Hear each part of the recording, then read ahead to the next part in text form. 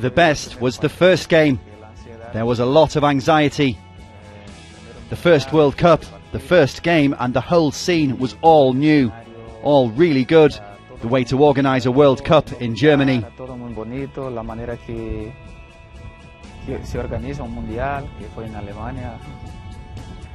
I paid attention to everything. And then in the game against Ukraine, which we managed to win 4-1, I had scored a goal, but it was overruled. I think everything was very nice, and it's the first game against Ukraine that's the best memory I have.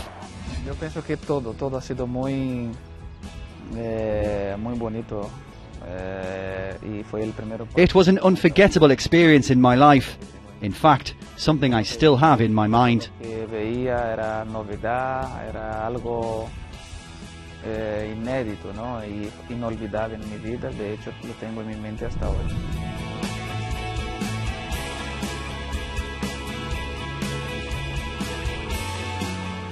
Sí, ha sido el recuerdo más duro porque nosotros, como te dije. Yes, it has been the hardest memory I had because, as I said, we had not played a bad game, especially in the first part. And yet France had played some very bad games at the beginning of the competition and then reached the final with Italy. We knew that was football, and it happens to everybody. But at the time we were very sad, because we knew that with the group, with the players we had, we could have gone much further. But then we were stopped against France, and well, that was the worst memory I have, to be eliminated by France. Parado ahí contra Francia, y bueno, fue el peor recuerdo que fue ser eliminado por ellos.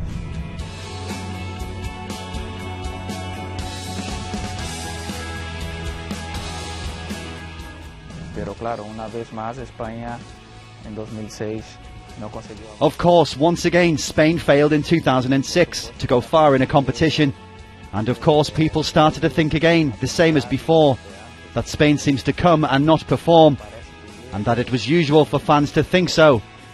Era normal que los aficionados en su época pudiera pensar así, pero luego vino después la Eurocopa, hubo cambio táctico. But then the European Championships came. There was a tactical change, another way to play for Spain. But also the other players and I knew it. At some stage we would win a championship. We would get to win, and in fact it has come. And even now Spain has won all the competitions in the world. De momento han ganado todo.